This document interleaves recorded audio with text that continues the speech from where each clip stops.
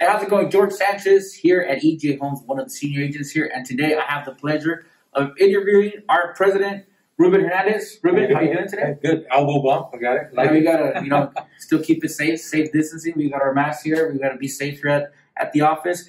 Ruben, just wanted to ask you a couple questions so we could know a little bit more about EGA. Sure. And for some of those people that are out there asking, what is EGA? Who is EGA? And agents that are thinking of coming on to our company, so they can know a little bit more about who we are, who you are, and what the company stands for. Sure. So one of the questions, Ruben, is what are the differences and similarities that you see between the military, where you served in the years you were there, to the real estate business? Yeah, absolutely. Great question. So first off, thank you for your time. I really appreciate it. Having served in the Marine Corps for, several years, and also having served in different military campaigns like Desert Storm, for example, fundamentally, we work collaboratively. We work as a team.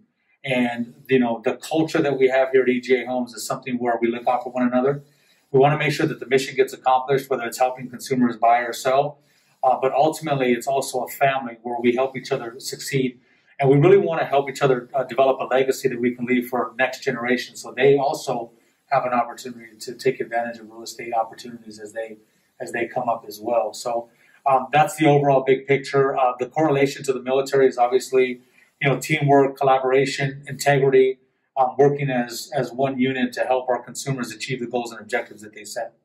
And that leads us to the next question. So having that culture, having that model, like the military model, the Marine model, how does that make it for better business? How do agents flourish with this type of environment?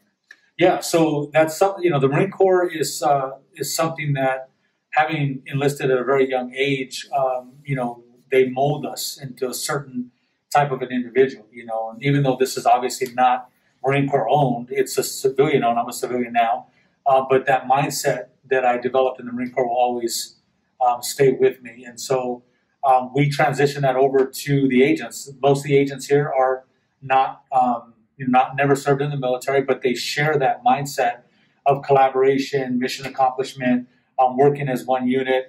I have not seen any big egos here.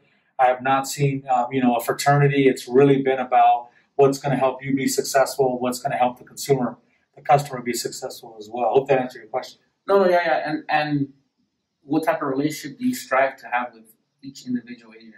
Yeah, so the relationships are critical. I think first and foremost, the leaders that I served with in the Marine Corps, in war and in peacetime, they were in the trenches. We could always go to them.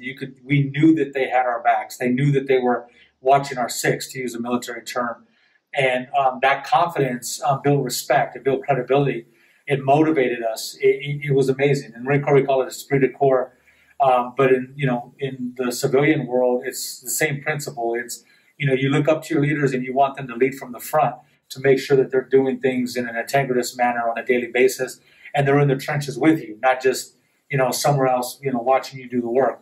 I love being in the trenches, and it's resonated with the EGA agents so that they know that we have their backs and that we're continuing to lead from the front now and well into the future as the market becomes more competitive.